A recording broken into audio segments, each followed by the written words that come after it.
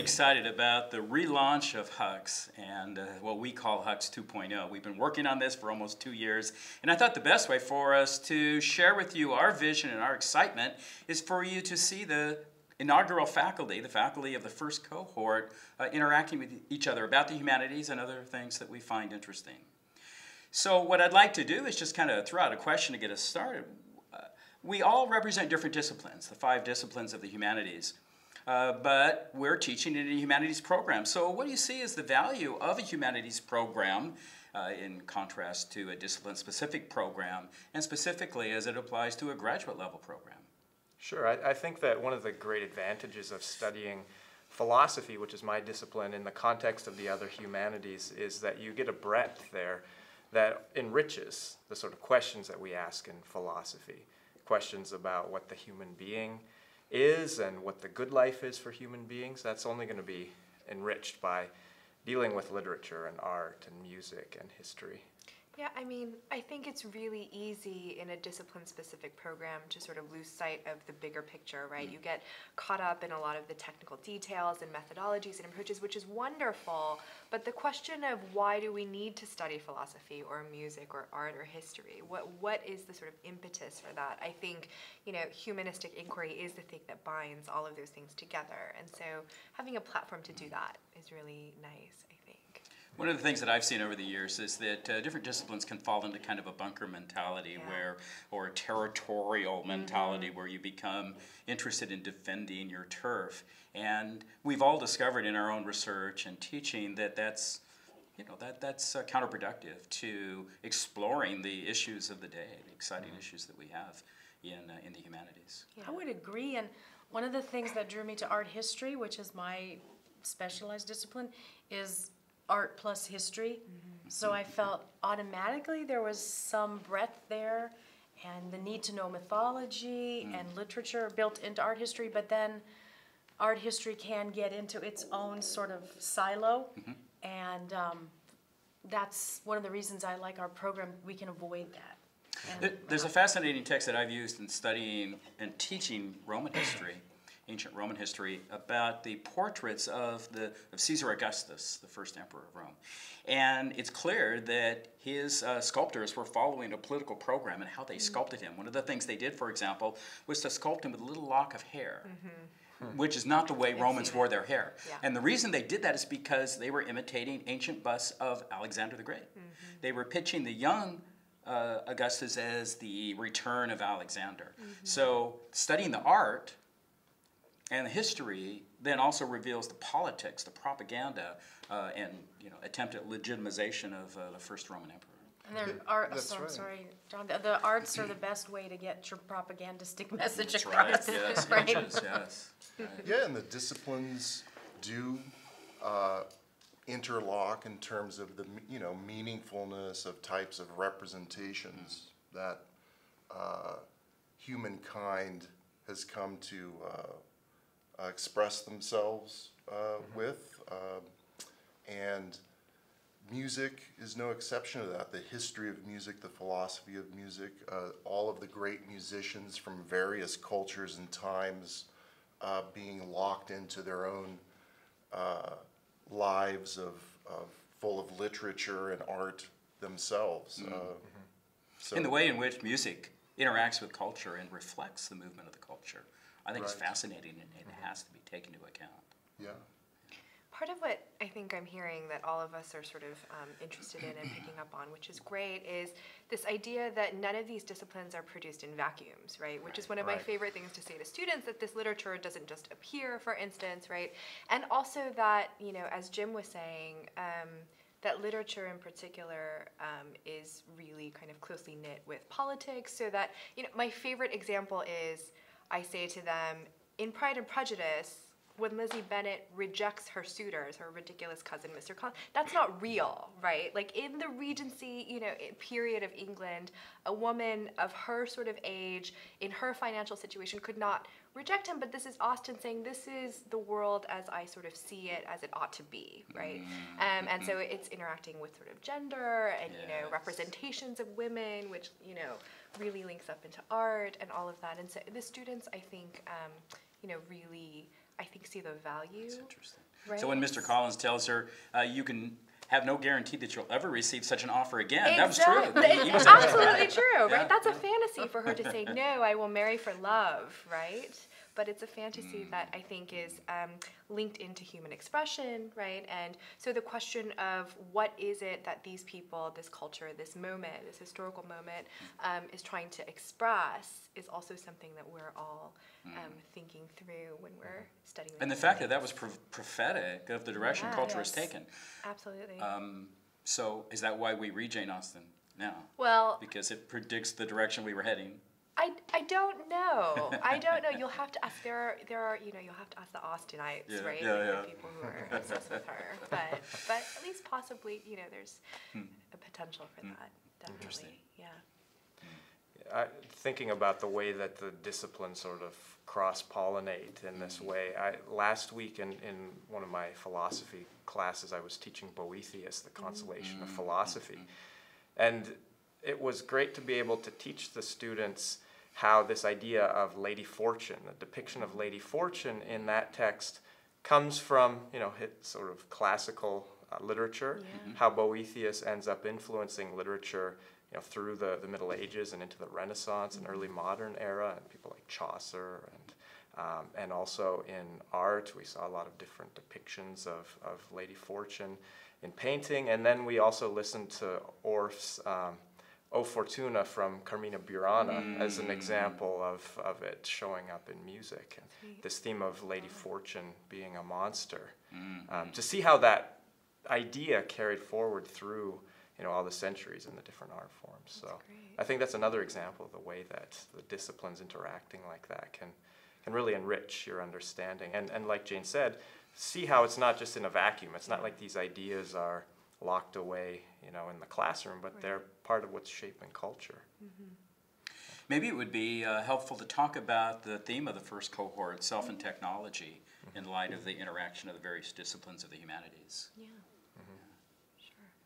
Well, I kind of see the theme from the point of view of self-technology and this really, for me, interesting time in the 60s when there were new technologies that might seem very outdated to us now, and interest in what would the relationship be between the artist and the automated technology. Could the artist still have a hand in the creation, or is it going to become mechanical creation? Yes. Well, that was the question about the camera originally in the 20th century. Is there room for art anymore now that we have a camera that can capture perfectly reality? Yeah. Yes. Well, Walter Benjamin has that very famous Art in the Age, right, of mechanical reproduction, and that's still a question that we're asking with digital media and sort of, copyright and outsourcing and those kinds of things. What constitutes art, right? Yes.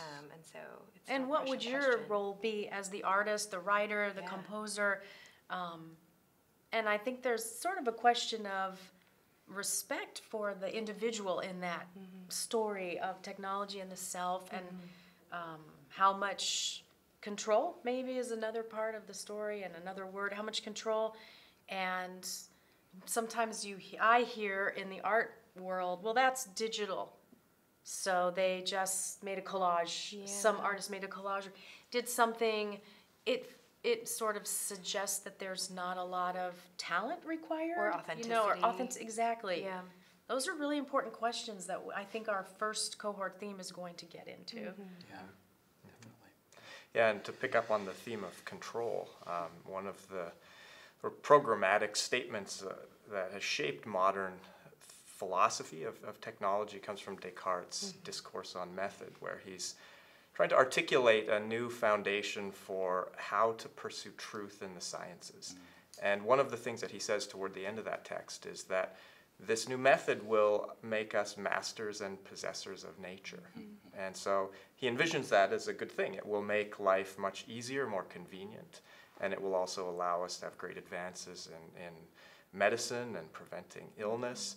And so those advantages are undeniable, but it turns out to be sort of a fateful statement as well, because that also with becoming masters and possessors, there's also a sense in which technology makes us mastered and possessed.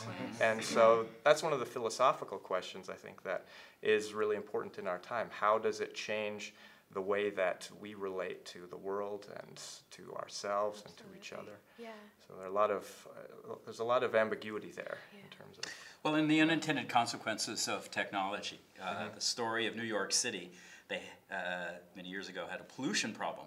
The pollution problem wasn't smog, it was manure, because the horses did everything, pulling carts, transporting people, as well as bringing supplies in and out, and they were taking away manure by the truckloads, or well, the barge loads, literally. So the streetcar was the answer for that, and eventually, of course, morphed into gas-powered machines, cars, and other means of transportation, which then created their own problem. Exactly. Which perhaps is worse than horse manure. I don't know. I guess depends on your perspective. But I think that's one of the issues that we deal with over and over, and still in the 21st century, we invent technologies to resolve a problem, but then they end up creating other problems or complications that we hadn't anticipated because we hadn't yet lived in that world. Yeah. But I think something that you're articulating that's important is that, you know, we can think about technology in a really wide range of ways, so not just sort of steam power technology or digital technology, or, you know, but I'm thinking about, writing as technology, medicine you mentioned as technology, right? So when students tend to have a very deterministic outlook on technology. When you ask them, you know, do you think, what do you think about the mastery or mastered question? And they're like, well, technology is great, but, you know, it dehumanizes us, and, you know, so on and so forth. And I said, well, what about vaccines, right, for instance, right, which is a very important technology that is endemic to the way in which we live our lives now, right, has changed lifespans and sort of culture, you know. And so thinking about technology in more than one register is, I think, something that's advantageous about this theme. Yeah, I mean, one of the questions I'm really interested in my work is the technologies of the self, you know, the different means by which we try to shape ourselves and transform ourselves in different ways. And so if we think of it in that broader sense, I mean, you go to the grocery store and in the checkout aisle you see magazines saying, you know, lose that gut, or, you know, your best sex life now. All of those sorts of questions also, you know, involve this idea that through the right technique we can master ourselves, possess ourselves. Be our best self now. Absolutely. That's a really interesting way of looking at it. Yes. Well, you know, Max Weber once said, "Stadtluft macht frei," the city air makes you free. And even though we're not talking in terms of urbanization, we're already an urbanized society, but in many ways, modern digital technology is an extension of that. That you have the freedom to redefine yourself. You're no longer defined by whose child you are, what town you grew up in, and what you did in school, but you can choose to redefine yourself. But then that's problematic. Can you really redefine yourself? Absolutely. Well, I'm thinking now of, you know, so a side interest of mine is like video game culture, right? And when you're thinking about avatars and the fact that you are able to literally craft a new self, right? And including, you know, switching genders and switching races and ethnicities, ages. And so that's interesting, right? In terms of how you see yourself as well as how you're projecting yourself and what that means. And whether that's problematic or whether it's liberating, I mean, is something that we're still grappling with. It's probably That's both. really interesting. Yeah, definitely. Well, I mentioned that we would talk about graduate study in the humanities. Anything you'd like to say specifically with regard to a master's program in the humanities, the value of that? I am really excited about a master's program in humanities such as the one we have created, where the topics can be pollution, or the topic can be investigating technology. So a student can take the questions of, you know, what is it to be human? And here are literary depictions, philosophical treatises, music, but also apply that knowledge to solving social problems or the problems of urbanism, so that the humanities graduate student is not isolated and is actually in the world using the skills you get from learning how to analyze problems and look at different media and their responses to issues, and then apply it to what I guess we like to call the real world. I think that's a wonderful reason to study humanities at the graduate level. Yeah, I agree. I mean, I think that, it's very easy for students of the liberal arts in general right now, right, to feel like they're studying something that is archaic or outdated, because their programs just haven't been updated to really impress on them, what is the real world applicability of what they're learning. Yeah. And of course, we know when we're in the discipline that it's absolutely applicable, right, in the sense that we are, to my mind, in my opinion, I think that we are crafting people who are better thinkers, who will become better citizens, right? I mean, who will be more responsible when they're thinking through choices that they're making, even if they go into business or engineering or, whatever it is. But that it becomes a sort of foundation in thinking about crucial issues that are, undergirding these other kinds of decisions that they make. Right? Yeah. Those questions, what does it mean to be human? What is a human being? What is the good life for human beings? How should we live? What kind of people should we be? What can we know? What is reality? Kristen used the term reality. What is reality? How can we know it? Those questions don't go away. They're with us, as they've always been, and it's important that we keep asking them. Because the culture keeps asking them. Yes. So we need to pay close attention. Well, we need leaders who can think in terms of medical ethics, for example. Just because we can do something, should we do something? Well, I think most would agree that that can be a distinction. Just because we can't do it, maybe we shouldn't do it.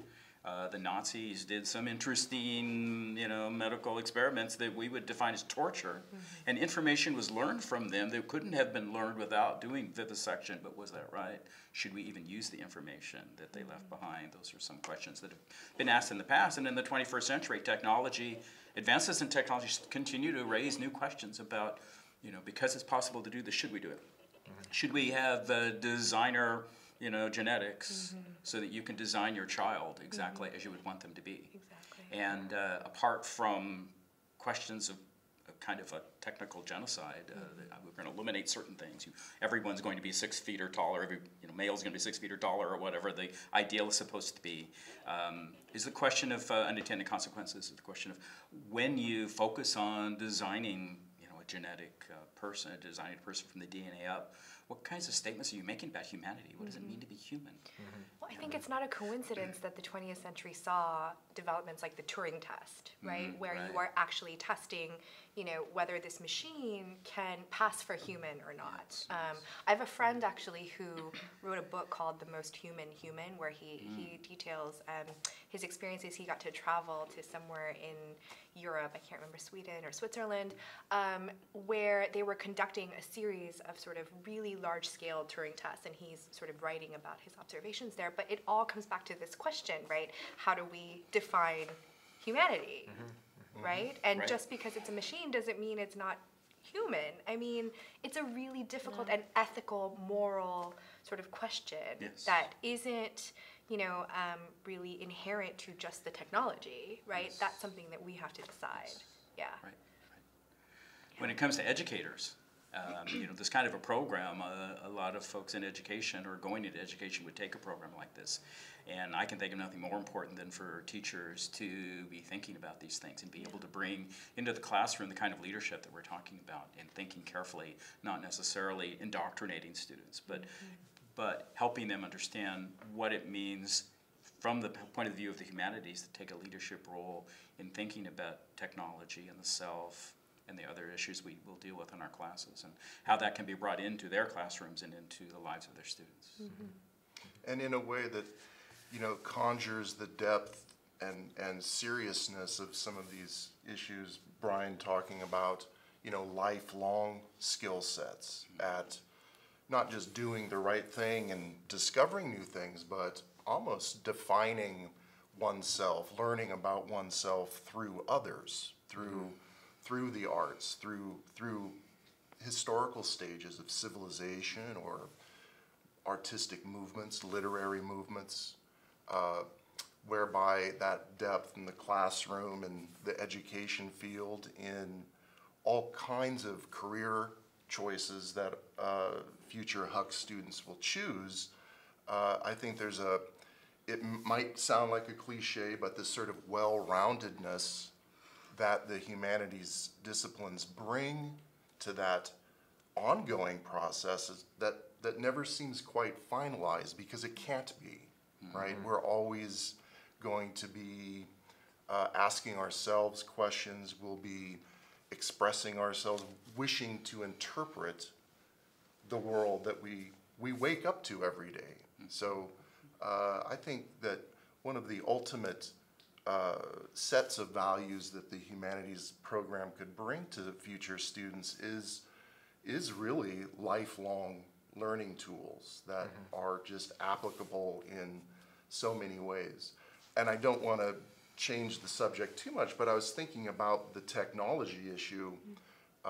You know, in the early 20th century, a movement that became known as the Italian Futurists embraced industry and technology and composers who I actually admire, and I do the quotation because they were actually using engines on stage and running engines and making up their own mechanical instruments.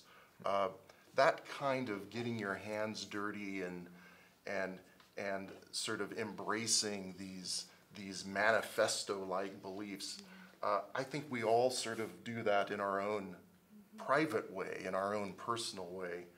But the history of music really does weave deeply into the other disciplines. And I think to hunker down and to focus only on music, only on art, those you know, focused degrees are one thing. I think what HUX 2.0, right, is doing is really going out of its way to celebrate through a theme, through the cohort theme, a multidisciplinary approach to some of these questions.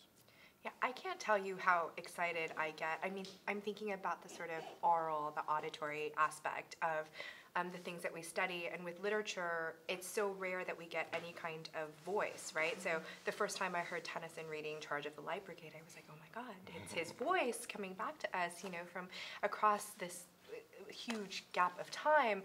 But music is really interesting because it's something that, again, I hadn't really studied when I was an undergraduate, but as a graduate student, I got to do more with the sort of interplay between music and literature. And it was amazing what a different perspective it offered on the literature. I was really taken aback and wished that I had gotten that before, because you're so used to reading words on a page, right? And so I really kind of appreciated that. Yeah. I can second your story because somewhere along the line in graduate school with working on art history, I had the privilege of having some colleagues who were in the music department. I realized I had a horrible gap in my education because I would be, we would talk of Baroque art and someone would say, well, this is a Baroque composer. Yeah. Really? It's the same? You know, so I got a book. A friend of mine gave me a book. Jonathan probably knows. I think the author is Grout, sure. History of Music. And I tried to study it, you know, on my own. It was a little dry, but I really tried because I realized I just have left out in my study a whole related area. So I still have the book. I never gave it back to him. If he's watching, I'm sorry. I just kept it, and that was my attempt to try to educate myself. Yeah. So our program, I think, will start us all out from the get-go. Yes. You know, a better approach. Absolutely. And now, when I teach romantic literature, I also play romantic music, right? Which the students are like, what? I mean, and so it's fantastic. But so speaking to your point about, you know, what is the advantage of having a graduate program in the humanities, I think as an undergraduate, you're still getting your bearings, right? You're learning the basics of the disciplines. But in graduate study, you know, both of our anecdotes are about, you know, being able to kind of do more with that once you have the foundations. So that's great. Good stuff. And these connections, I think, bring about perhaps a deeper sense of meaningfulness when you learn, you know, about the interconnections, not just from historical movements or periods, and from among the multi-disciplinary approaches, but always turning back away to oneself with that expectation of the richness of life that others have led in the past, because it's such an inspiring story to hear your discussion of horse manure isn't horse manure. That's a real rich anecdote, actually. That's more than an anecdote. It's a chapter out of urban living and the sort of the atmosphere. Hopefully not the odor, but the atmosphere of city life. At the turn of the century. It's just a richness in terms of discovering connections, and my idea or my response to the comments about music, it's ditto. It's the other way around as well. Learning about Beethoven or Chopin isn't enough until you learn more about Vienna, about Paris, about a Polish composer living in Paris, and experiencing that sense of separation, perhaps, or nationalism. Romanticism, or the Romantic era, was greatly defined by nationalistic spirit. And what does that mean in music, right? Some sort of style taken from the folk, or what have you. But anyway, those webs of connection really conjure a deeper, meaningful experience of history and philosophy, which I'm actually quite jealous of Brian's philosophy chops. And I would love to take your seminar, actually. Maybe we could arrange that. I wonder if we could change gears here for a moment and talk for just a moment about the cohort model that we've constructed and the symposium as kind of unique features of our program. Some students might think that a model that routes them through a prescribed set of courses without a lot of choices is confining. So what would you say to a student like that about the value of what we're doing? Yeah, the great thing about the cohort model is that there is a continuity there. You have a theme that provides continuity to the study that you're pursuing, and you're working with the same group of students, building relationships. I think that's important since it is an online program. It allows for a sort of connection there over time.